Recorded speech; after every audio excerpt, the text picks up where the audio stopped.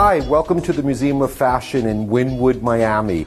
We're kicking off the first show for 2015 with Made in Miami. All these clothes were made here from the 40s until yesterday. For the past 3 years, I've been curating and finding clothing that have been manufactured in the neighborhood in these warehouses. The show begins in 1947. We have this one designer, it was called Eleanor's House of Fashion here in Wynwood, manufacturing this beautiful suit in a tropical weight wool check. Then we have this J. Cobb suit, which is sort of very Joan Crawford in the late 40s, and it also is the epitome of the late 40s and what fashion was. Miami does have seasons. We do have a winter, spring, fall, and summer. She's wearing a cashmere with a mink collar coat. So this is about 1954, 55, the epitome of the early 50s. There was a designer named Alex of Miami. This is one of his swimsuits. What's beautiful about it is very early knits. For the time period, which was about 1952, it's very modern for what it is. We have this beautiful cabana suit, which has prints on it of the Eden Rock, the Fontainebleau, and the Biltmore Hotel. So these are represent what swimwear was in Miami in the early 50s. Here we have another Alex of Miami dress from 1952. In the morning, she would be wearing this Mosley's robe. Mosley's was a very expensive beddings and sleepwear in the 40s and 50s, 60s, 70s, and in the 80s. Mr. Dino did all his silkscreen patterns sort of very similar to Emilio Pucci. They came up with the name Mr. Dino because his wife was very fond of Dean Martin.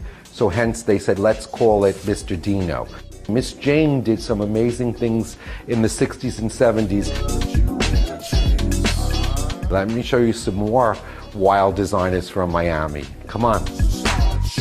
Here we have a Rosengarten mink stole. This one over here is probably from 1964. It's a beautiful silk satin beaded dress. This one is from Jordan Marsh, this very chic Nehru jacket, and this Burdines. Burdines was an incredible department store here in Miami and South Florida. Burdines became Macy's, and here we have a velvet dress by Lucia, and she was working out of Coral Gables, and the fur coat is from Frederick Furs in Surfside, Florida. Let me show you some more.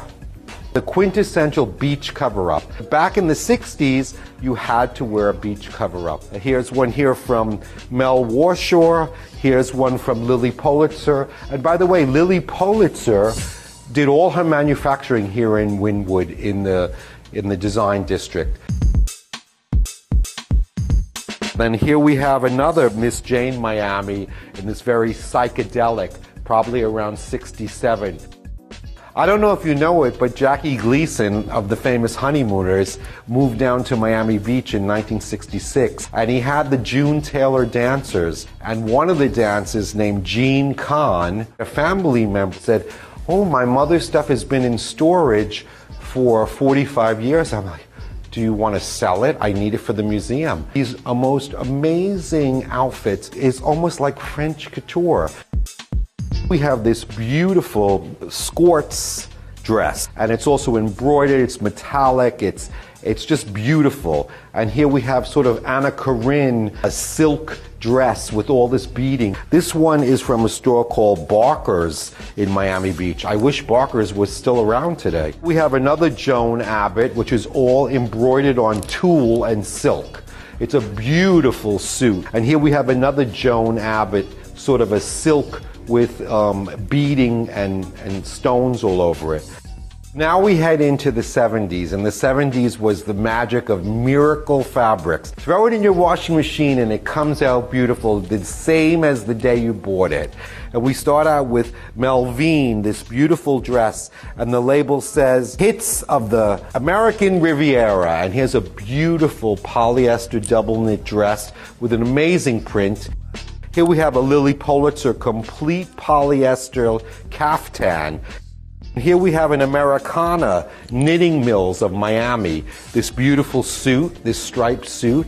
It's just very chic, also wash and wear. And here we have a lovely evening gown, another one by Melvine, hits of the American Riviera. It's in a complete polyester, but very well made. At the time, they were miracle fabrics, and they weren't cheap. They were very expensive. We start the ending of the show with Nikki Beach opened here in Miami in the late 90s. This is a uniform that was manufactured here in Miami. The Webster in South Beach. Here's a Webster dress, and they're also keeping Miami Beach on the map with their beautiful store and taste. Glenn Miller is a local designer manufacturing in Wynwood today with everything that's going on here, with the restaurants and art galleries and all the hoopla. We still have a local design. Thank you for coming to the Museum of Fashion. Thank you for seeing Made in Miami, the first show of 2015. See you soon.